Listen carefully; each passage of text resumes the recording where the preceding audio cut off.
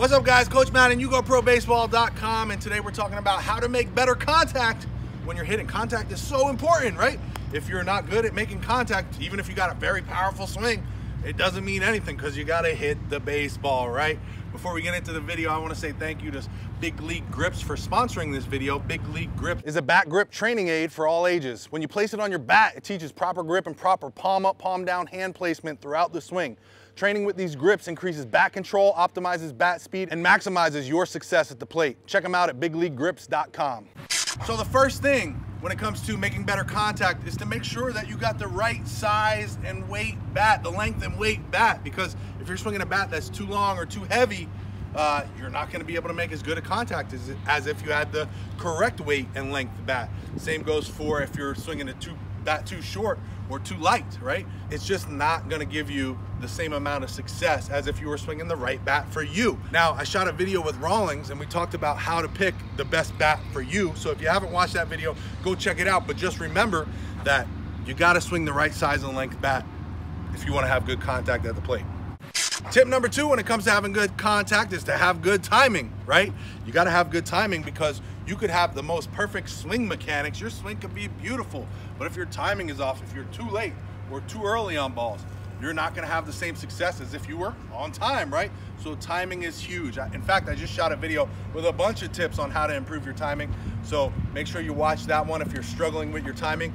But to work on your timing, the main thing is you have to do more work with live pitching, right? You gotta focus on where you're struggling, right? If you're struggling with timing, live pitching is gonna be your best bet to get back on time. There's a bunch of other tips in that video, so go check that one out too.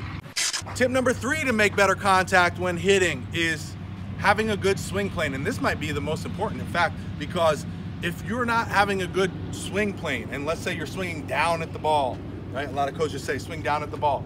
You're crossing the path of that ball for only a very split second, right? If that ball's coming in on this angle here and you're swinging down at this angle right here, there's only a split second to when you can hit that ball. So your timing has to be perfect, right? To make contact with that ball, you have to be so perfect with your timing.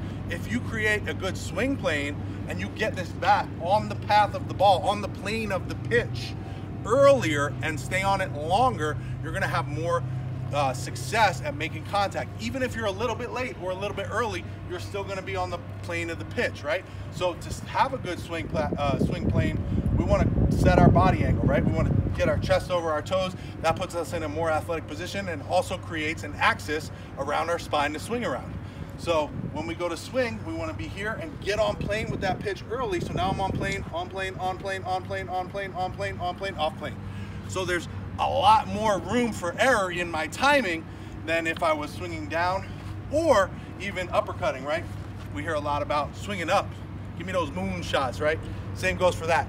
We want to be on plane with the pitch. That's going to help our timing. That's going to give us much better contact when hitting the baseball. Tip number 4 when trying to make better contact when hitting is to swing a wood bat, right? The reason why a wood bat is such a great tool to use when you're working on your contact is because you've got less of a sweet spot, right? You got to be a better hitter. Mr. Romack from Kissimmee Sticks, he says, aluminum makes good cans, wood makes good hitters. And I always love that quote because I believe it to be true. And if you're swinging wood, you've got a smaller sweet spot and the ball just comes off of this bat a little bit different than it does off of your other bats, right? So make sure that when you're practicing on making good contact that you're swinging your wood. You know, I like to tell my guys half and half. If you're only swinging wood in games, then you can do that a lot. If you're swinging your other bat in games, then maybe go half and half, but always working with wood when you can because it's gonna make you a better hitter.